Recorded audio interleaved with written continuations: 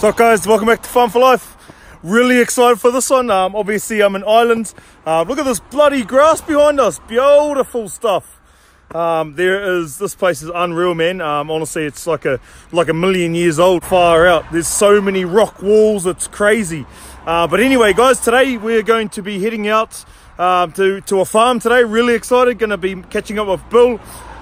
Bill's going to take us around his farm, and also Paddy.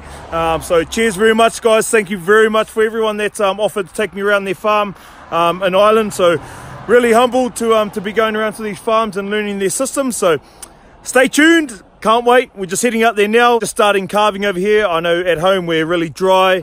Everyone's looking into, drying off their cows and getting everything dried off on the crop and whatnot. But over here they're just getting into things, and just see how the system goes over here. So bloody excited. Stay tuned, guys. Peace.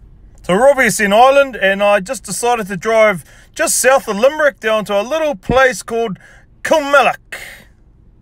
So guys, we're at Crinnegree Dairies, and they're right in this at the start of calving, and the milkers have just come out of this paddock. Check out the quality of this farm, man. Look at that. Not a weed in sight. Beautiful grading residuals. So we've got our silage stack over there. The boys are taking the silage from the stack and pushing it up against the rails here, where the girls are reaching through and pretty much ad-lib fed all through winter. Got a little bit of roughage down the end there. Girls are in tip-top condition leading into calving. So in the shed we have got everything. We've got the cows, dry cows, putting on condition score. We've got the springers down the back there. So these are our springer girls. There you go.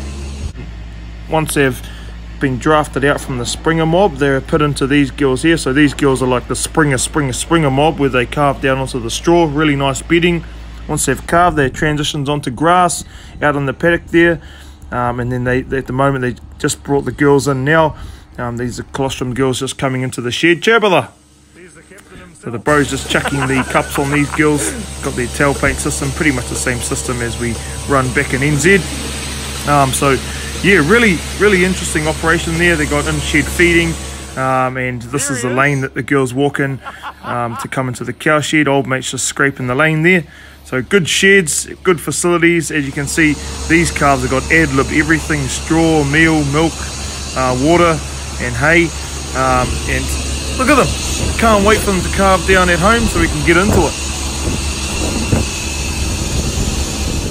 What's up, guys? Welcome back to Farm for Life. Obviously we've just viewed the farm and look pretty spick and span. Shit, that's a big cow in the background there. Jesus. Look at those two bulls too. So guys, where are we today?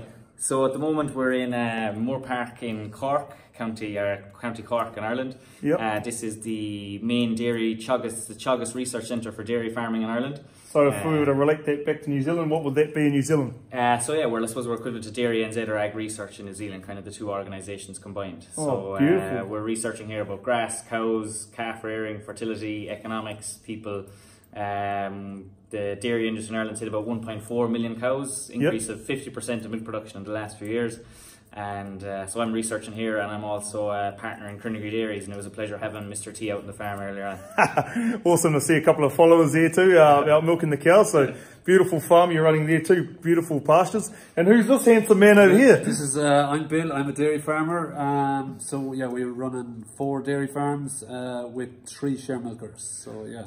And how's you guys just started calving? So how's calving going so far? Yeah, we're about 50%. Look, it's a really good year. I suppose last year was a tough year with a big, I suppose it was a cold long spring, and then a big drought after that. So yeah, we've plenty of fodder on the farm. Cows are in good nick, and the weather has been very kind. So yeah, you do get droughts in Ireland. It's very wet here at the moment. Very wet.